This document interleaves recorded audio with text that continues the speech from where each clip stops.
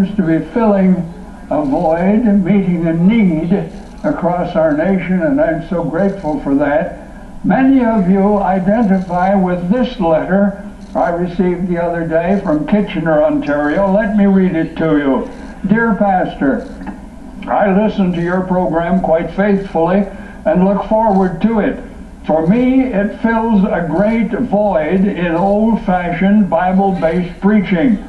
I've watched other religious programs, and the shouting and over-the-top zeal turn me off, as they do a number of my friends. We need your program, your faithful witness, and I am thankful for Faith to Live By.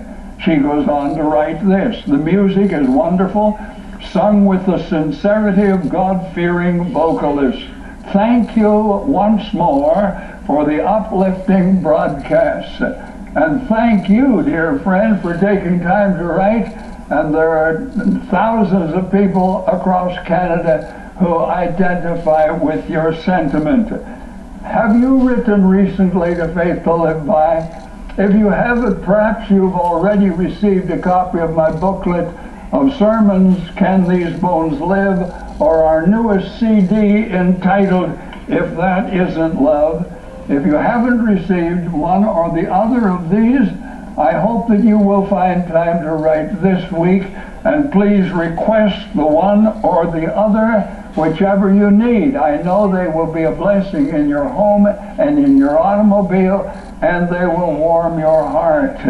I do appreciate so many of the good friends who support us, who pray for us, who share the news with their friends that Faith to Live By is available. May I count on a letter from you this week?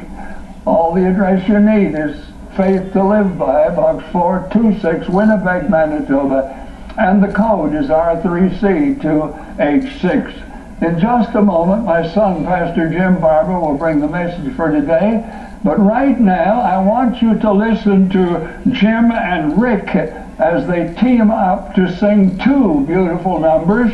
First of all, Jesus Paid It All, and then God Loves.